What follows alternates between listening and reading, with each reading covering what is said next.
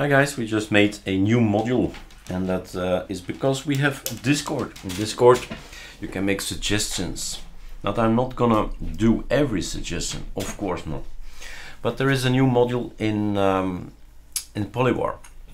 Now this is i3. Polybar can be, or the bar from i3 can be switched with polybar, but there are many other polybar desktops out there.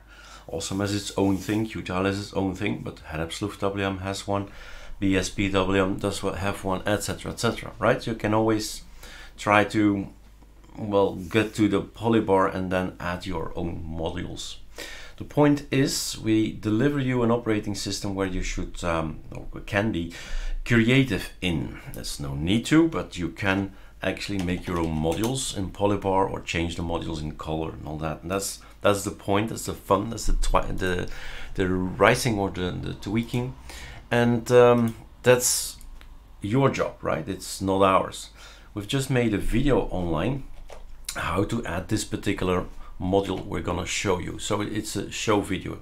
The other video is how did I create it, so you can follow the steps I did and make your own, or add your own modules that you find on GitHub anywhere.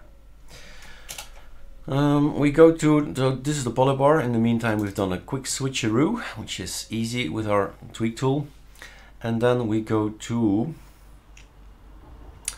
polybar, of course. What am I thinking? Polybar in here, config. This is the thing. This is the configuration, and control find. It is called Spotify that we have added. So this is the previous Spotify one, and this is the new one, Spotify 2, and this is the guide that we're going to get. But I see I should still update, so updating my system, that's okay. But what I forgot, I suppose, is a nice scale, and let's see, spot find. So now we have a reference to the GitHub where we found it. Well, that's the one. Oh god. So number 2. This is number 2, but I'll make a new package with a URL included here as well, so you can see where the data is coming from. We're not doing things, we're not inventing things. It's all on the internet. You find yourself a module you can add to Spotify, you add it to Spotify. So that's the other video. This is, go ahead and do it. Remember the words: Spotify 2, Spotify previous, play, pause, and next. Okay, this is i3, so you search where you at. You might be on HLWM, so WM. So you look for that, and then you look for the bars, the main bar. This is the main bar, i3, and kernel can go, for example, kernel can go Spotify 2. Now in my video, the other how to create this thing, how to add this thing actually, there I did Spotify 2 and then the buttons. So let's do the buttons here in front and see if how it looks. So pref and Spotify super F. Let's make it bigger. Spotify, and then previous Spotify. I've done that already. Play, pause, and then Spotify, and then next one. Spaces out like this. Save. Super F, and that's what we get. So if the player is created, and I've added something more than what was online, I've changed the icons because it was kind of Indian or Chinese, I don't know what it was, and no player could handle this command. That's normal. But once you start playing, so Control Alt S, in my case Spotify, right, you get already something up here, rotator.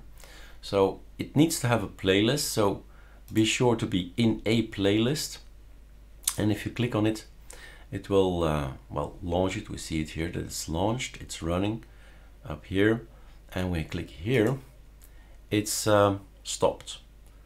If you click here, one next, and this one is one previous, and stopping. So now it's paused. It's still the same icon. It should switch around, but it doesn't. So Might be an issue from us, might be an issue from the developer. Anyway, this works fine if you install something extra as well. And I think it was called Z-Scroll. We've done, check out RIP, you should know RIP, right? This is the thing I installed in order to for the text to appear. So that's dependent. We should add something here as well to install Z-Scroll so we don't forget. But basically this is a working little module to actually start playing. Now if Spotify is not started, I've added a right mouse click here to the start button, I think. Right mouse click. So that's gonna launch my Spotify, which is easier than, well, Ctrl-Alt-S. I mean, how much easier can it get? Ctrl-Alt-S, boom, you got it. All right, this is it, guys, a new module. If you want to see how we add modules, that's the other video. Cheers.